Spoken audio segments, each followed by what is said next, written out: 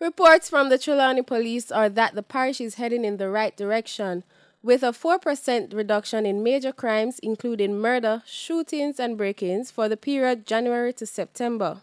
19 murders have been committed in Trelawny since January, while there have been 16 incidents of shooting. These were the same figures recorded for the corresponding period last year.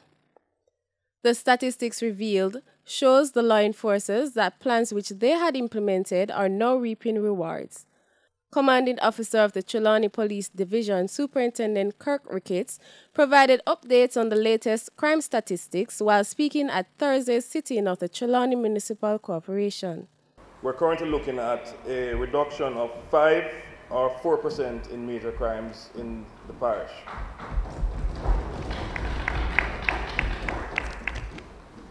We have had 19 murders since the start of the year, and that is equal to the 19 murders last year. And the same thing for shootings. Since the start of the year, we have had 16 shootings, which is equal to the 16 last year. Superintendent Ricketts says in an effort to continue with the reduction, a number of areas will also be addressed.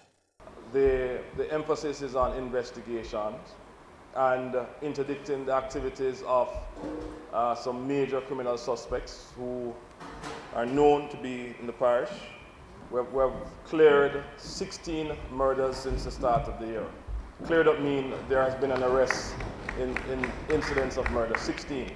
Of that 16, 8 is for the current year. 8 of the 19 murders have cleared, which is, I think, around 42% in the number of murders that would have occurred in the parish, and 8 for previous years.